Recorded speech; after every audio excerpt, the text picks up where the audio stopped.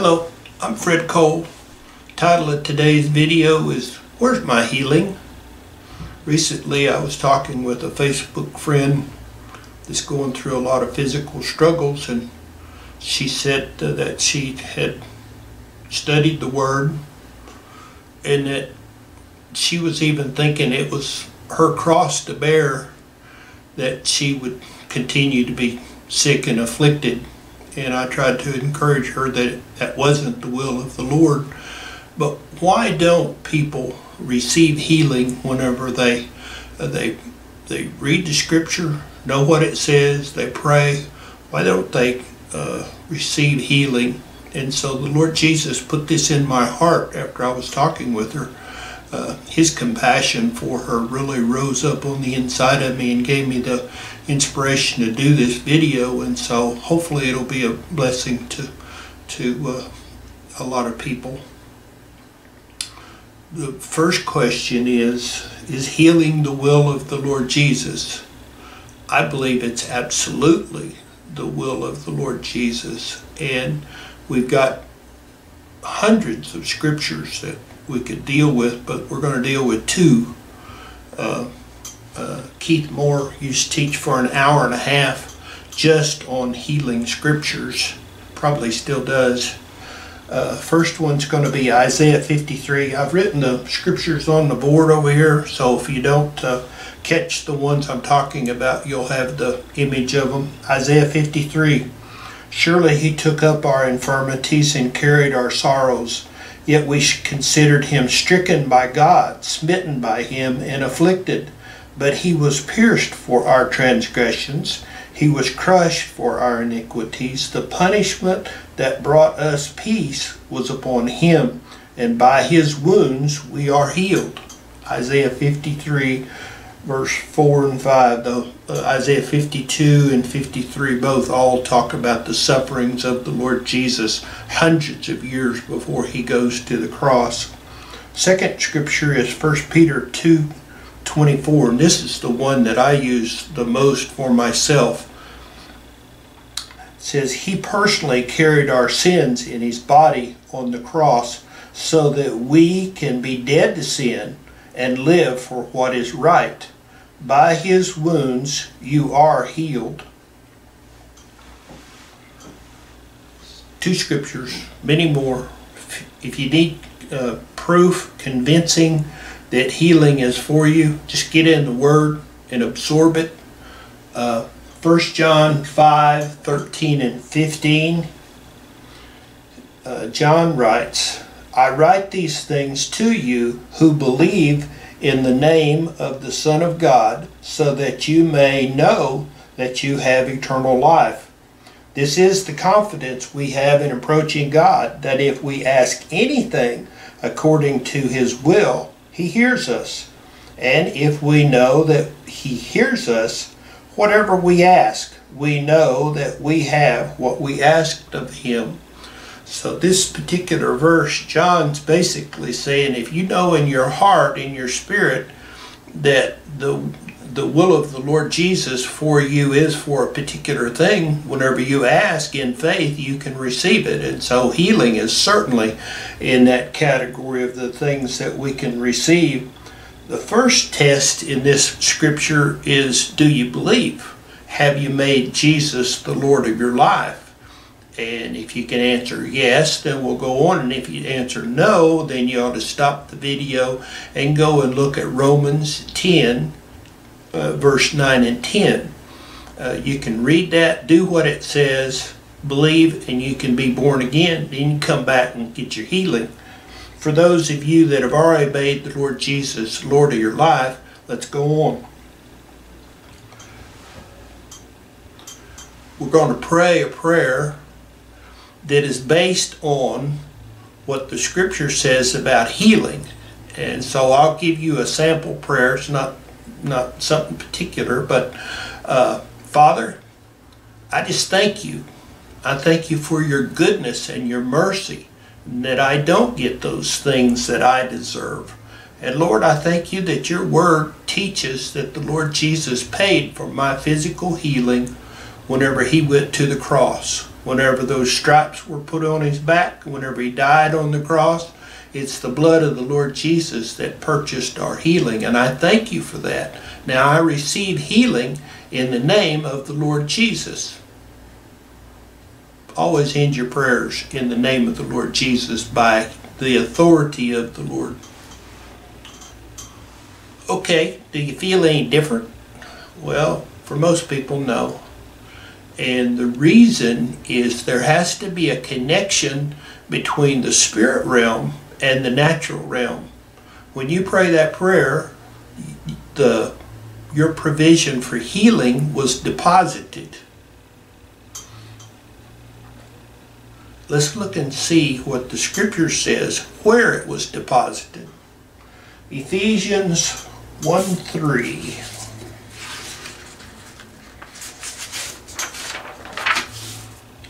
Praise be to the God and Father of our Lord Jesus Christ, who has blessed us in the heavenly realms with every spiritual blessing in Christ.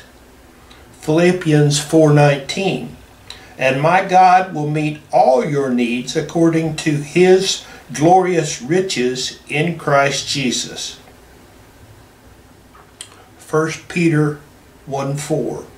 And into an inheritance that can never perish, spoil, or fade, kept in heaven for you, who through faith are shielded by God's power until the coming of the salvation that is ready to be revealed in these last times. So basically the scripture says that whenever we pray, most of the time the answer to the prayer is actually deposited in a spiritual, in a heavenly realm. And I've got an example for you in my videos.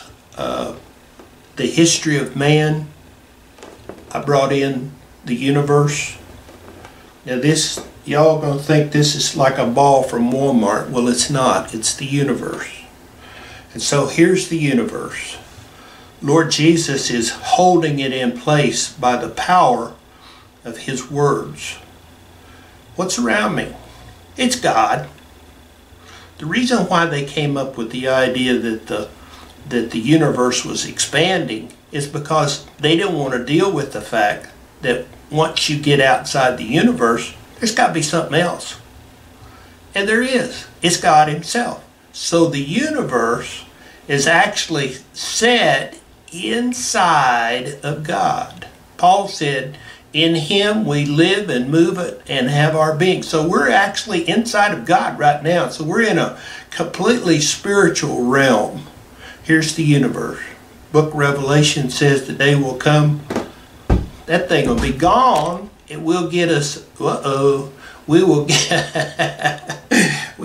us a new heaven and new earth where people will be happy.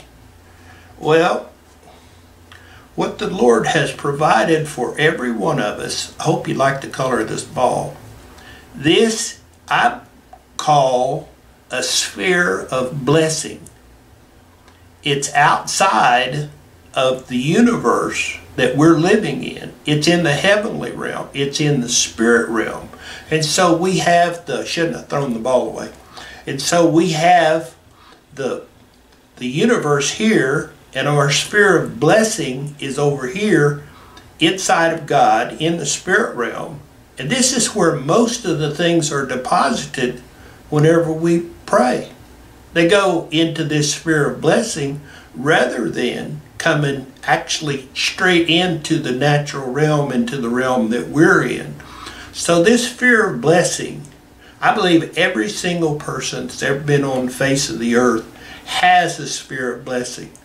Inside of this is salvation, it's the Holy Spirit, healing, deliverance, provision. All of those things are all placed in this sphere of blessing, but we have to pull it out by faith.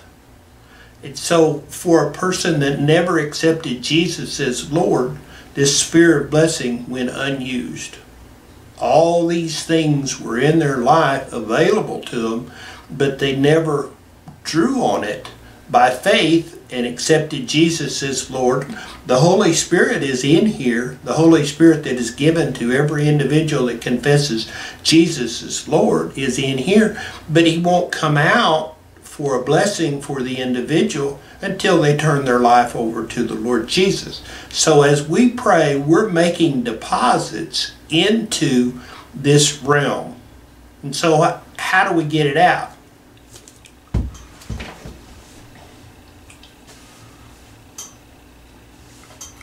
Especially talking about healing. Let's look at Mark chapter 16, verse 15. He said to them, "Go into all the world and preach the good news to all creation. To whoever believes and is baptized will be saved, but whoever does not believe will be condemned. And these signs will accompany those who believe. In my name they will drive out demons. They will speak in new tongues. They will pick up snakes with their hands, and when they drink deadly poison, it will not hurt them at all. They will place their hands on sick people, and they will get well." So this is one of the ways that we pull out of that sphere of blessing is by faith. We reach out and take healing, and especially when we're going to pray for someone else, we reach out in faith, take hold of that healing, let it come into our body, and then we turn around and lay hands on the person so that they can be healed. And Mark 16 is one of the best scriptures to lay hands on someone and see them healed, and I've seen that many, many times. There is a specific kind of way that believers are supposed to approach healing, but unfortunately right now in the body of Christ there's not very many elders who practice this particular ministry, and so it makes it more difficult to do this, but still in the scripture, so I'm going to read it. James 5:14.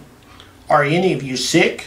You should call for the elders of the church to come and pray over you, anointing you with oil in the name of the Lord.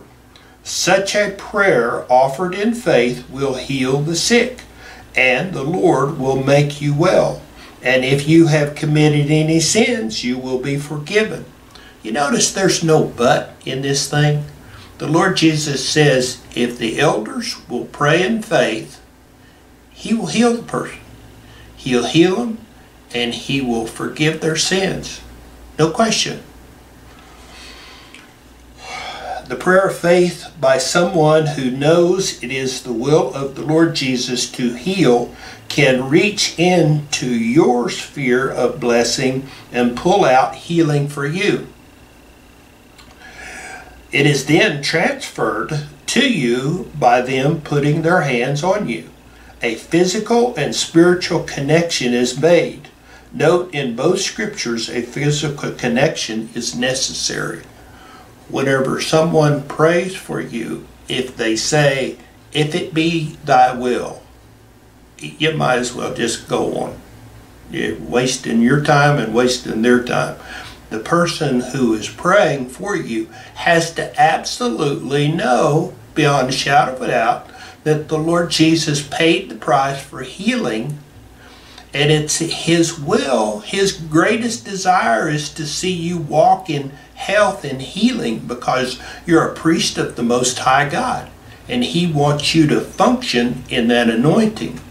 But what happens if there's nobody in church that's ministering in this power, ministering in these gifts, literally going out and getting your healing for you and then giving it to you?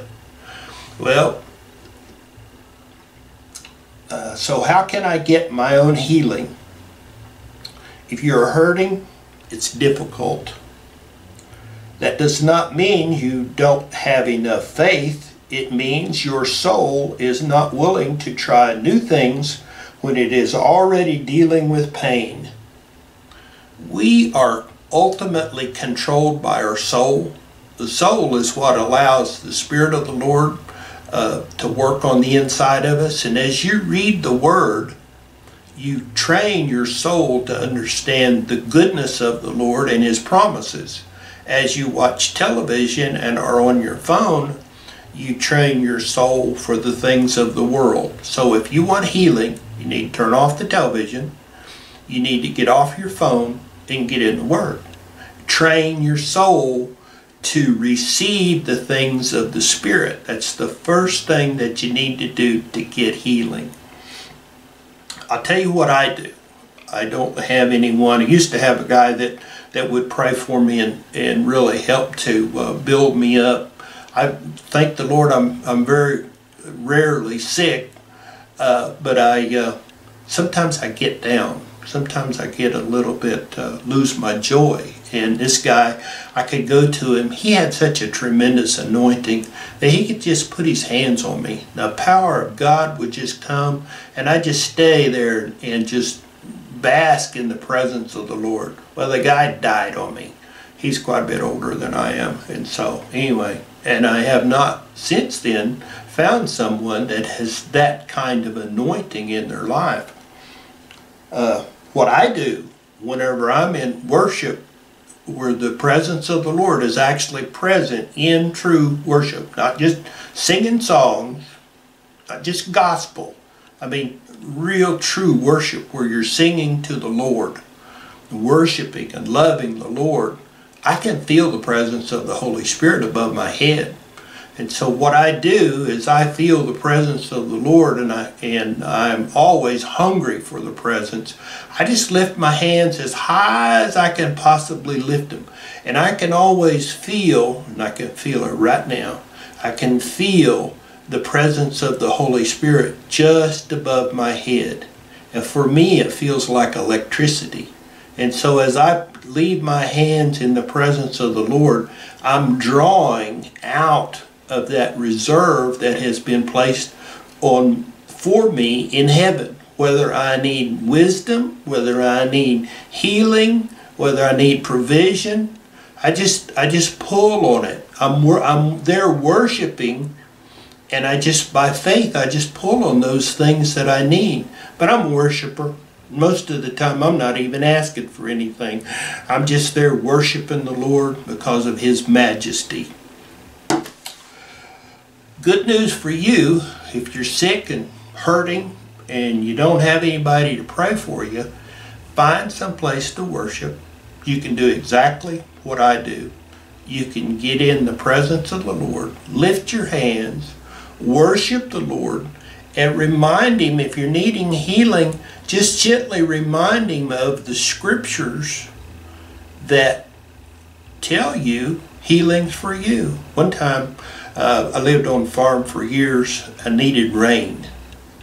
And I had about 5 different scriptures that I would read 3 times a day, confessing these scriptures. And one day, I said to the Lord, Lord, why do I have to read these scriptures to you? He said, you're not reading those to me. Now get that. I was reading those scriptures to me. And you know what? I went from praying for rain to speaking to the sky.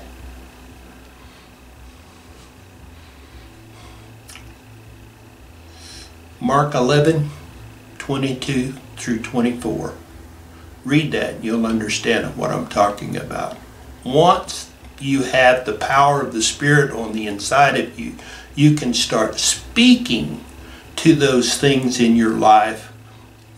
Sickness, disease. This particular lady has from birth, has problems from birth. She can speak to those things as the power of the Spirit in the knowledge of the goodness of God. She can speak to those things and they'll change. And so that's what I'm going to leave you with.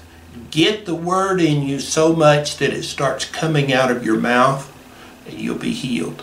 Thank you. Goodbye.